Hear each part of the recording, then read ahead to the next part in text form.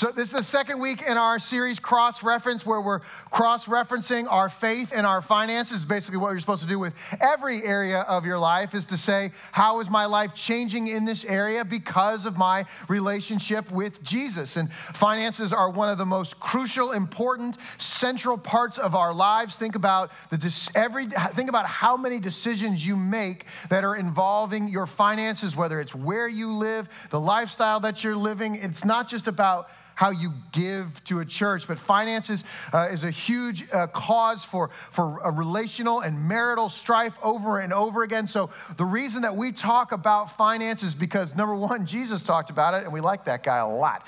And so we're going to talk about what he said a lot. But the other reason is because we don't want there to be this huge part of your area where we never actually talk about how the gospel should make an impact. And so last week I asked you this main question: how has my relationship with money changed because of my relationship with Jesus? How has my relationship with money changed because of my relationship with Jesus? And I don't know a better way for us to start. It's not about not asking the question, do you give? How much do you give? Can you give more? Because if the church is only interested in what you can give or what you are giving, we're actually missing our ability, missing our opportunity, missing our responsibility to get you to love Jesus more, not just to be able to change and modify one or two little behaviors. So we want to always be asking this question: how has my relationship with money changed because of my relationship with Jesus?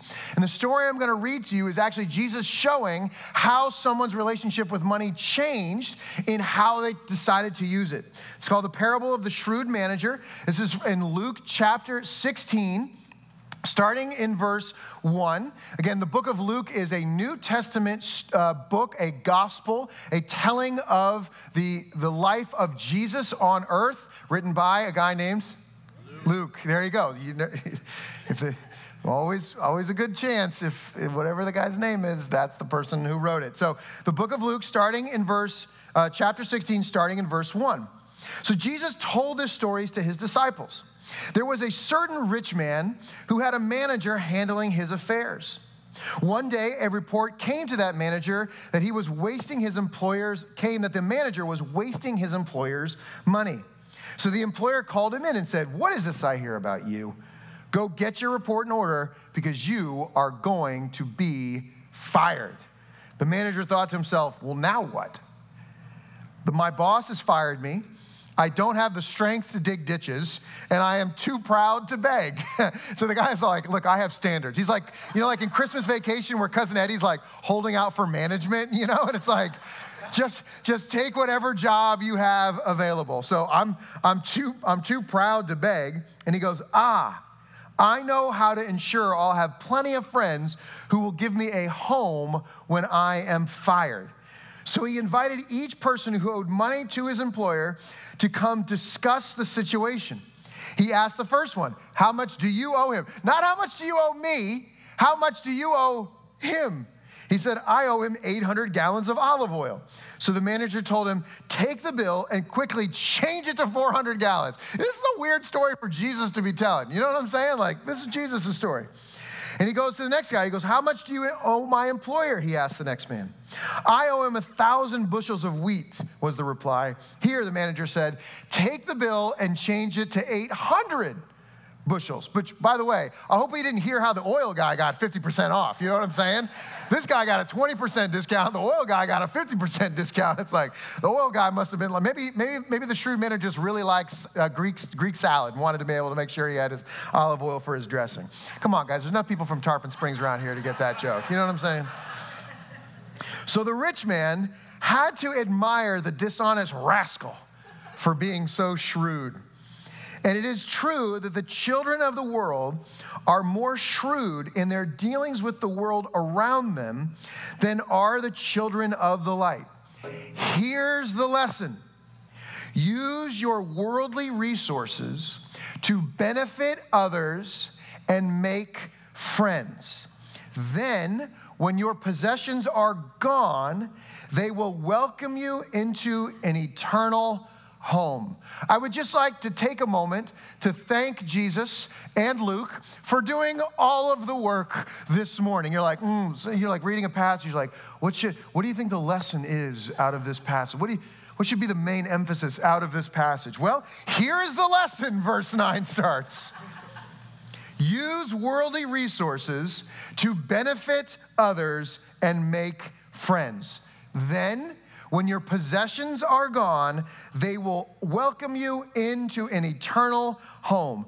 Use your worldly possessions to benefit others and make friends. To benefit others and make friends. That's kind of a strange thing for us to be able to, I think, say and ask at times. Like, use my worldly resources to benefit others and make friends. You're like, oh, people like me because I do stuff for them? Have you ever had somebody do something for you and buy you a gift? And were you like, ugh? You're like, oh, thank you. That's so nice. You know, like, is it my birthday? Did I forget? Like, no, I just wanted to be nice. Just to be nice. Like, you could just like get somebody like a candy bar. Like, it doesn't even have to be like something good. It could just be like, you know, like, and it was your leftover, but they don't know that. You know what I'm saying? It's like, I brought you fries home. You're like, oh, that's so nice. I mean, it was like the ones left on my plate, and I boxed it up, and it's like, but I was thinking of you, you know, and I brought you then this. To be able to get a gift, it does. It changes people's hearts. It opens them up. And Jesus is saying, this guy was going to lose his job, and he was thinking more about, hey, this is just some worldly resources. Let me use them to be able to actually create better relationships and to bless people around us. So that's the question we're going to ask. Are you, last week your question was, how has my relationship with money changed because my relationship with Jesus? Here's your question today. Are you using your worldly resources to benefit others and to make friends? Are you using your worldly resources to benefit others and to make friends? And the question might be like, no, because I don't have enough. We're going to get to that in a little bit, because the real way to do it is not to have a lot and then to use that, but to be faithful with what you have. Be faithful with what you have. And you're like, I would be, but I like my things better than I like giving things to other people. Which is why so the question is, do I use my worldly resources to benefit others? Well, I don't know, maybe. How do I do that better? Be faithful with what you already have. Well, how do I be faithful with what I already have? Change the things that you love to love Jesus more than your stuff. Right. Learn how to love Jesus more than you love your stuff and you love your possessions. Examine your loves. But that's why the starting point. Does anybody have a pool? Anybody ever at like a swimming pool in their backyard? No? Well, we got to get some other people. I need to be able to go to your house. My parents do, and growing up, we would get the little chemical test. Has anybody ever taken your own like pH balance, you know, and like you get the little litmus test and you put it in there, and you get these pieces of paper and you pick up you get the chlorine water and you put the little drip, drip, drip, drip, and you shake it. You know, it's like if you're a millennial, you grew up on Bill Nye the Science Guy, but if you're Gen X, you grew up on Mr. Wizard, okay? And like, I just be out Mr. Wizarding that thing right there and be like, okay, I can see what's going on inside the pool by taking this little test. And so this question of am I using my worldly resources to benefit others and to make friends is like taking a little bit of pool water out of your heart, putting a little bit of chemicals in there, shaking it up and going, what's really inside of there? This litmus test to see what's really going on inside here. I can pretty much get an observation by what's happening out here. So why would you not? Well, here's why I don't. I'm working on it. I would struggle with a lack mentality.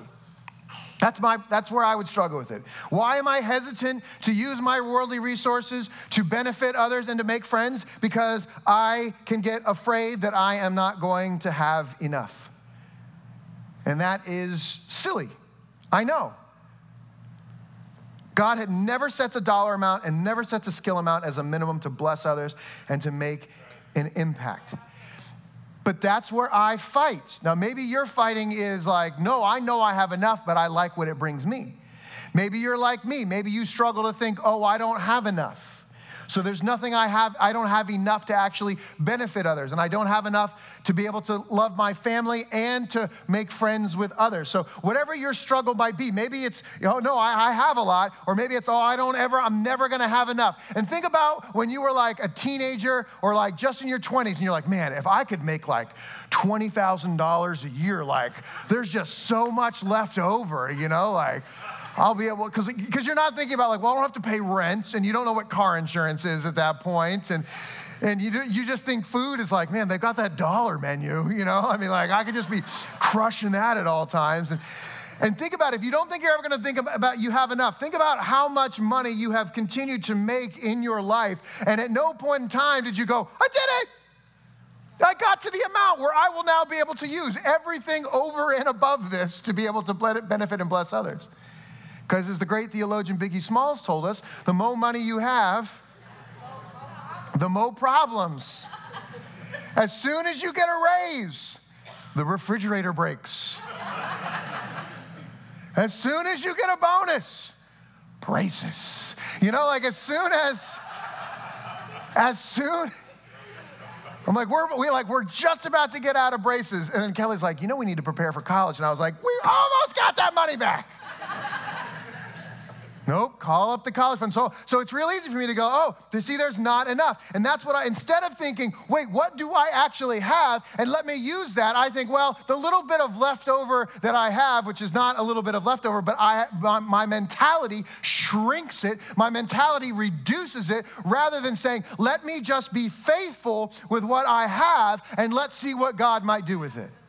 See, after Jesus said, here's the lesson, he continues with, if you're faithful with little things, you'll be faithful with the large ones. But if you're dishonest in little things, you will not be honest with great responsibility. If you are untrustworthy about worldly wealth, who will trust you with the true riches of heaven? And if you are not faithful with other people's things, why should you be trusted with things of your own? See, if you are waiting for God you're like, I will start harvesting as soon as God gives me seed to sow. You're not realizing that you already have them in your hands. And I know so many people who wait for a harvest from seeds they've never planted. You cannot expect to pick fruit from trees you have never planted. You cannot pick flowers from a garden you never planted. And if you are waiting, you're like, oh man, my car is so crappy. I don't vacuum it. I don't take care of it. I get the oil changed every like 30,000 miles and say which don't do that, by the way. It's all confusing. It used to be everybody was like 3,000 miles. And then it was like, well, it's really 5,000. Then there's like synthetic blend. They're like, it's going to be $9,000 to change the oil in your car, but you won't have to do it until 2097. You're like, okay, is that a good deal? That when I get a nice car, I'll vacuum it. When I get a nice house, I'll take care of it and maintain it. And you're waiting for the nice thing to start being faithful. And what Jesus is saying here is if you're not trustworthy about worldly wealth, who would trust you with anything else? If you're not faithful with other people's things, why should you be trusted with things of your own? If you're dishonest with little things, if you're not faithful with little things, why do you think that you would show the faithfulness to be trusted with great things? So how do you use your worldly wealth to be able to benefit others and make friends? You've got to start by being faithful. Using it well shows that you can be trusted. That you can be trusted with whatever you have. You can be trusted with more. This is why any real good series that a church preaches about money cannot ever be solely about the 10% that you should be giving. It should always be about 100%, and not 100% just of your wallet, but 100% of your heart and soul and motivations. And whatever's happening in your heart and your soul is going to be worked out in your hands and your words. So if we just white knuckle and just put that credit card through the slot. Okay, got it. But your heart hates that you're doing it the whole time, you will eventually stop being faithful. Because it was not about faithfulness, it was about performance. So I don't want you to perform differently. I don't want you to just add a zero on a check just because it's like, oh, maybe this will make God happy. I want you to actually know what makes God happy. I want you to worship him and love him and be filled with his spirit and to be in love with him, to be filled with his word, not to be able to white knuckle some behavior so maybe you'll gain God's approval, but to actually know that God's approval comes from his love for you. That's why the church, people are always like, the church.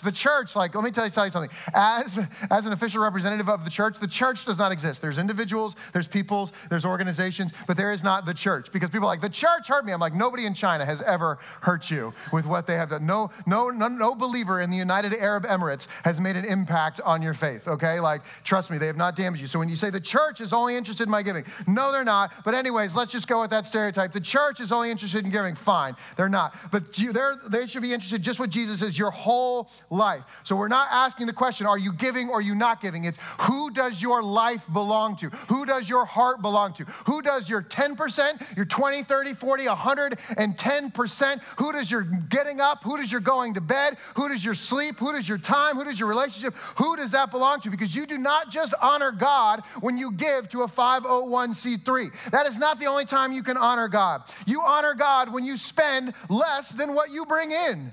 You honor God when you use your money when it doesn't use you. You honor God when you think of others and when you bless others, when you don't operate out of fear, so you only save everything, and you don't operate out of foolishness, so you always spend everything expecting God to be the one to have to bail you out, but you live a life of faithfulness like he's calling us to, because I know he's my provider and I know he's called me to be wise in the way that I use my finances.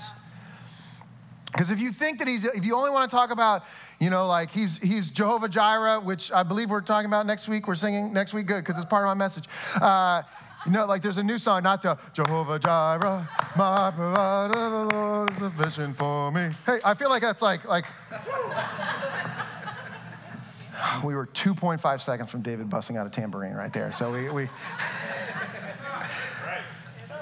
when we talk about God being a provider, we don't use that like a credit card in an 80s movie where you never like how much room service did Kevin McAllister really run up in Home Alone 2? Like, I mean, it's like $1,000 and that's gotta be like about $2,500, $3,000. And we never see it being paid. So if you think about God as a provider and so you just live foolishly, that's not showing love and real trust.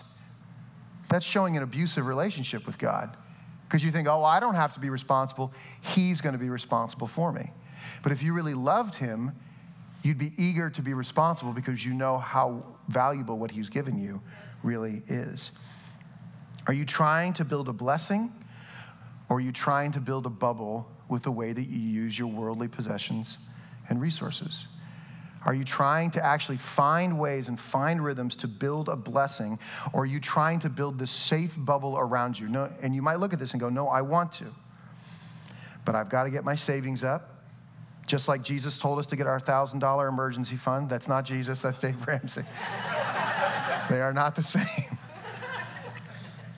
Well, I've got to get all of my retirement in order. I've got to make sure all of my insurances are at all the absolute peak. You just reminded me about the braces payment. Actually, you also reminded me, I've got to get the college fund. We got to get and once everything is done, now I can be faithful. Because if you think it takes a certain amount to be faithful, instead of saying, what's in your hand right now? What could you do for somebody right now? Find a way to bless them without having to say, hey, if I give this to the church so that I can get tax deductible credit, and be honest, most of you take the general deduction anyways. Can we get this money to this person? No, just go give the money to the person. Just go do it. Find a way.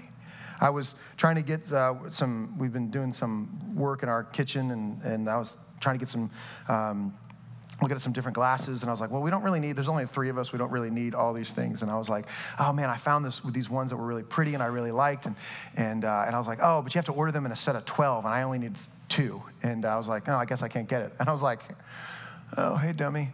So I ordered all of them, and then just was like, oh, I'll just give them as gifts. Like, it's not a big thing. It was not a big thing. It was not an expensive thing. It was not an expensive gift. And I actually thought it was like, oh, that's just so much. It wasn't. It wasn't so much. And I just was like, I forget that I am missing a chance just to be nice and love others. Yeah. Let me just be faithful with what I have. Let me not wait for the grand thing. Let me not wait. You don't have to be like, well, I just can't take my friends on vacation with me. You don't have to. You don't have to take them to Ruth's Chris and be like, I can't bless my friends until I got to take them to the Burns dessert room. No, you can't. Like, you can do that beforehand, all right? And you want, Taco Bell is wonderful, okay? And if you ever want to take me or Chris through Taco Bell, we'll be very happy about it, okay? Statistics show it's one of the healthiest fast food joints. Don't give me, I mean, I know the Lord's Chicken, but the Lord's Chicken is not open on Sundays, okay? Like, why can't we get any Seventh-day Adventists to work at Chick-fil-A on Sunday? Like, I don't understand. Like, let's just make a partnership. Let's just...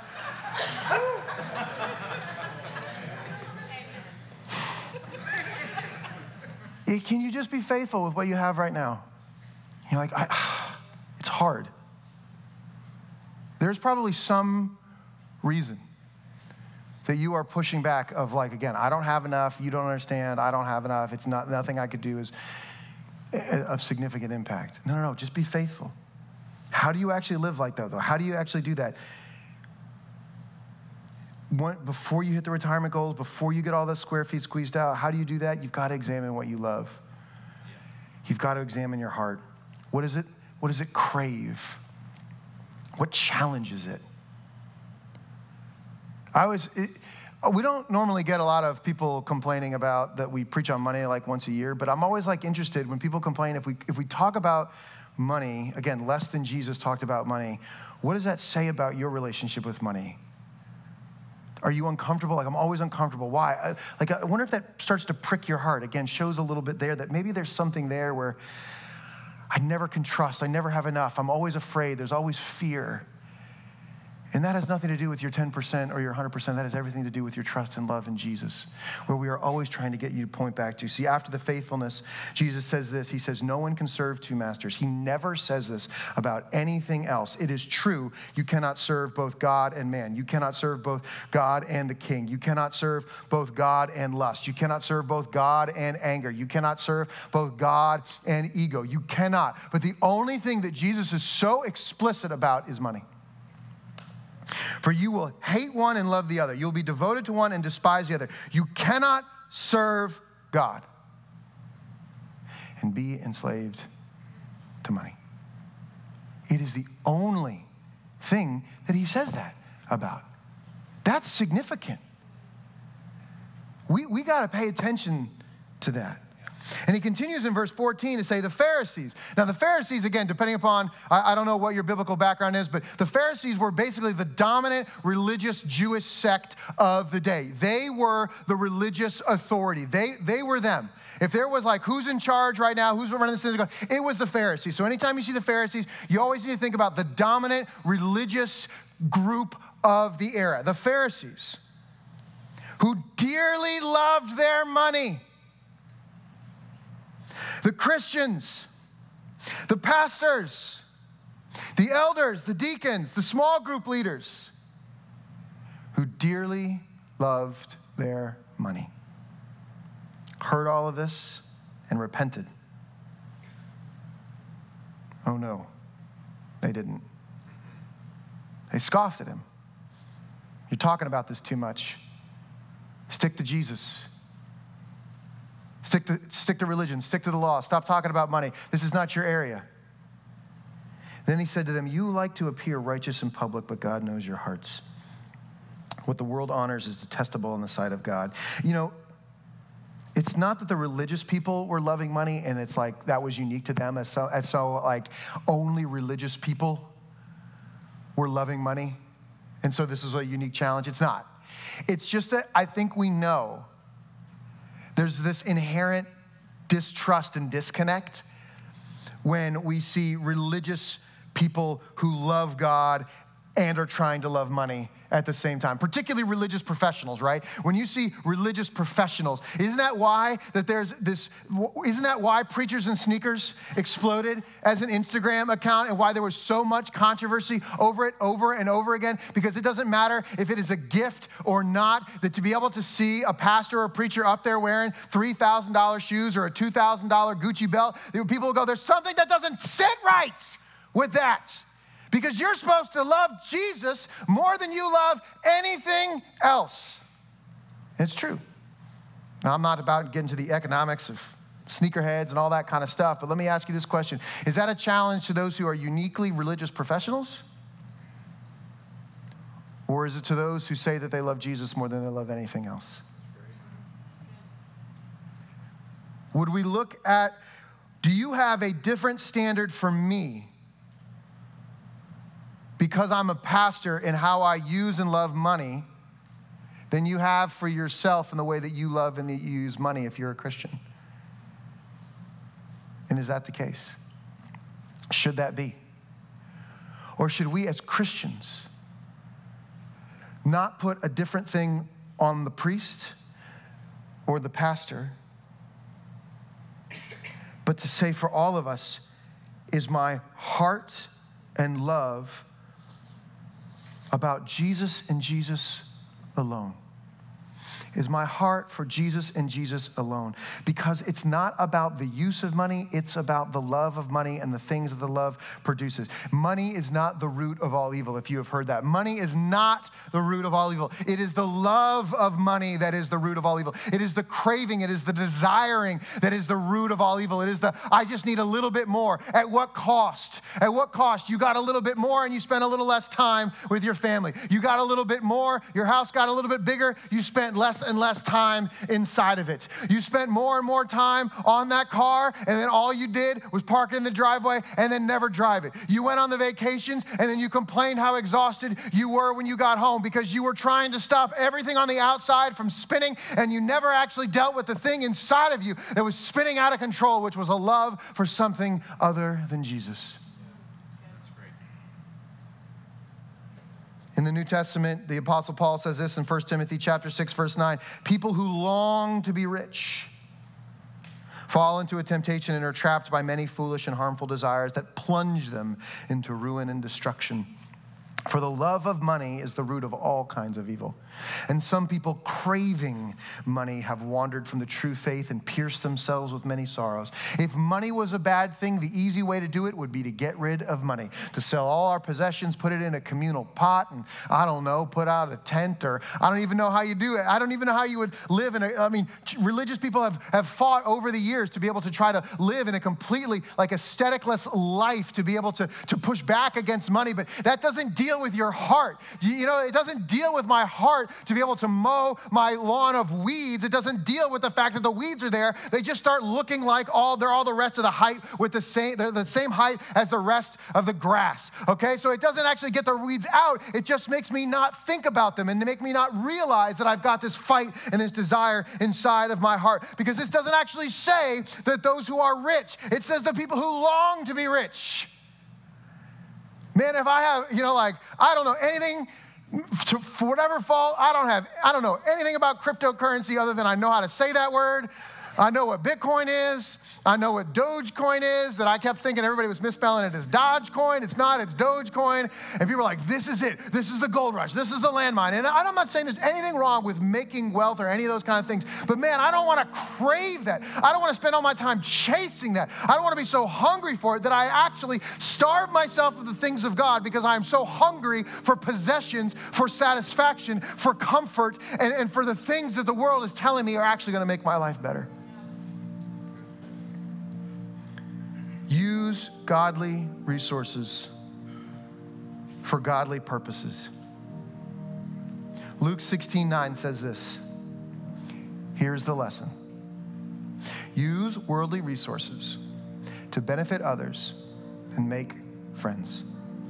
Then, when your possessions are gone, they will welcome you into an eternal home. How do you use your worldly resources to benefit others and make friends? Faithful with whatever you have. And if you are struggling to be faithful with what you have, perhaps that is pointing at something deeper in your heart. And what you actually need to deal with is not what your accounts look like, but what your heart and trust looks like. That's the first question. We need to get our hearts to the place to say that God doesn't love us when we give. He loves us and has already given the most to us. And so as we pray to close this message, that's the way I'll ask the questions in the reverse order right there. Do you love God more than you love anything? Have you been living in that way? And if not, let me pray for you right now. Let's join together. Let's believe with God that this moment can be a moment where those loves change. The behavior is going to take the rest of your life to change, but the heart, the desire, the love can change in a moment. And then my second question is, if you know that your heart and your life and your love belong to Jesus, are you using your worldly resources to benefit others and to make friends? And if not, why not? Because here is the lesson. Let's pray and respond to Jesus. Father, thank you so much for your challenge. Father, I don't want to stay more where I am. I want to be more like you.